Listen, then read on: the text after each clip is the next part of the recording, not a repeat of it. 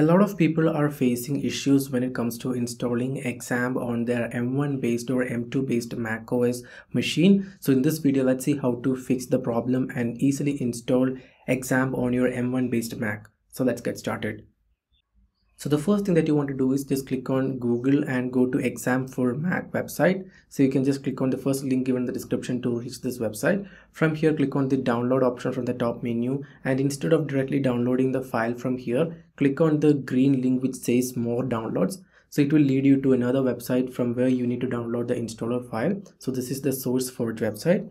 Now click on XAMPP macOS X button right there, and now select a version. So here I'll select 8.1.5, which is the latest version as of now. I'll click on that, and under the same you will find two different versions. One is XAMPP OS X version number .vmdmg, and you also have something called installer.dmg. So make sure to click on the installer.dmg file instead of vm.dmg file.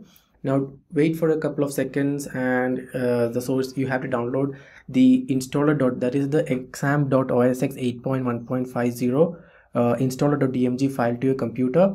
Now wait for some time until it is downloaded. As you can see, we have successfully downloaded the DMG file or the installer of XAMPP.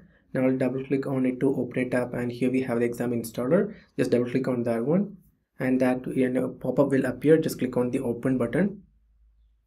Now it will ask you to enter your administrator password. Just enter the password and hit OK. Now wait for a couple of seconds and the installer window will pop up just like this.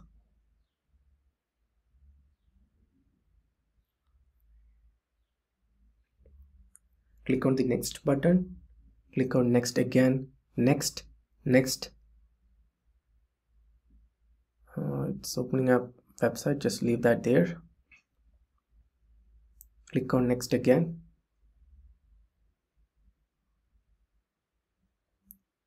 And XAMPP is being currently installed into our Mac. Let's wait till it is done.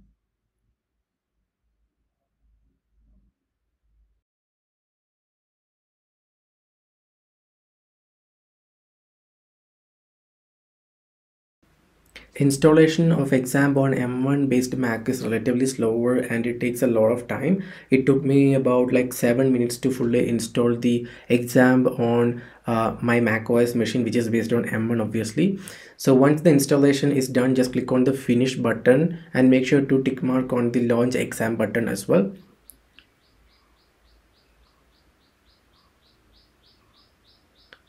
Clicking on the finish button will open XAMPP. As you can see, there's this local host opened up, meaning which XAMPP is currently up and running. So here we have the XAMPP control panel. I'll just go to this manage server options, and as you can see, we have the MySQL database, Apache web server. You can click on the start and stop button and it is absolutely working. And that's it. That's how you install XAMPP on your M1 based Mac. Thank you for watching the video.